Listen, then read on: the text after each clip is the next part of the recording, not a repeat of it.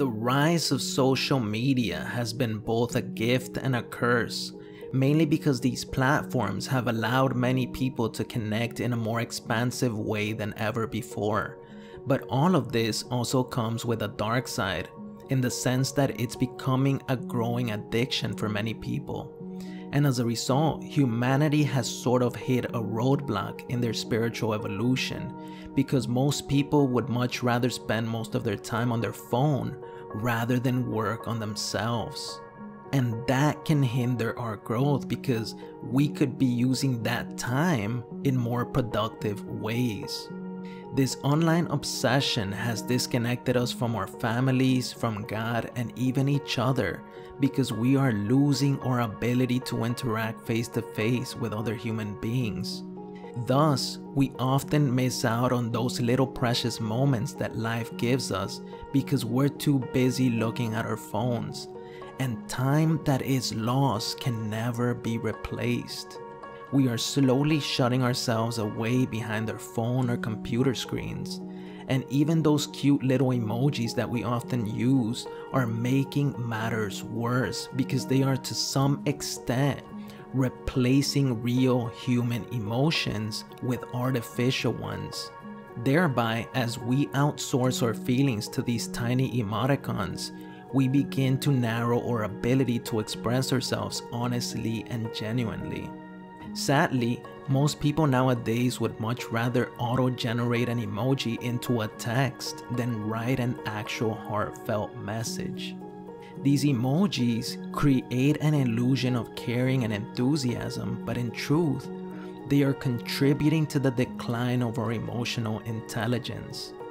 In fact, many studies have found that many of today's teenagers are lacking empathy. And empathy is such a big part of what makes us human. Without it, we might as well just be social robots. And if we're not careful, that could very well end up becoming our reality. Humanity is at a precipice, and we are at risk of losing ourselves and our identity in today's growing technology. Isn't it surprising how many people nowadays are hiding behind filters as a result of social media? That creates a sort of double life because people are advertising a false image of themselves. And that to me feels like people are fearful of being authentic.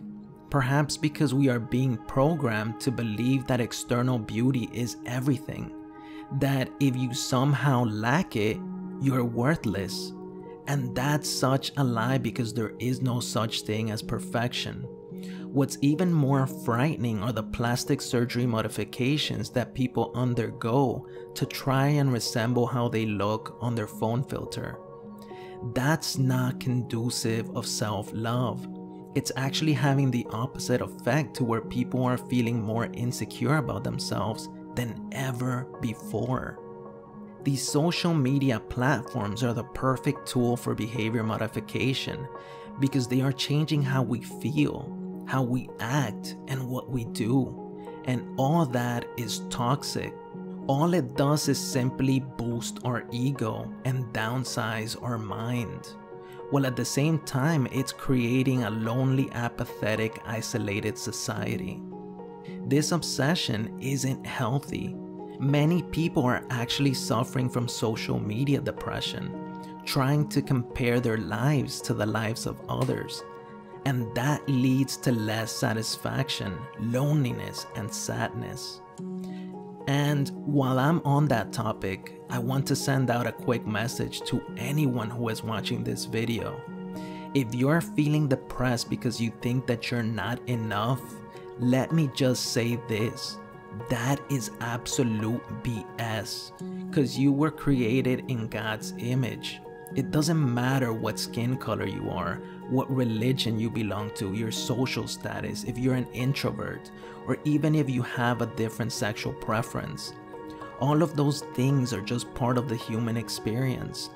They don't devalue you in any way as a human being, because you are beautiful just the way you are. And anyone who tells you different probably lacks self-love. You were put on this planet to be the best version of yourself. We're not here to please or compete with anyone. We are here to live our lives to the fullest, regardless of our imperfections. So stop comparing yourself to other people. Even posting selfies to get attention or to get some sort of approval from others that you have value is hurting your own self-esteem, whether you realize it or not. All these desires to have more likes on our posts, to want to look like others, to have more friends, again, is just purely an ego trip. We don't need any of that to feel complete or happy. All these things we see on there, the expensive possessions, the beautiful people, the lavish vacations, create envy. It makes people feel empty on the inside, as if they're missing out on something. These social platforms were created with the sole purpose of being addictive, so that people would become hooked on them like a drug, while giving us the impression that we are connected, but in reality, we're not. So a word of advice: the next time you go out there to visit your family, friends, go to a ball game, or take a vacation, put down the damn phone and just enjoy the moment. Unplug and try to reconnect with yourself. Stop scrolling through pictures, videos, or waiting to get a like from someone you hardly even know.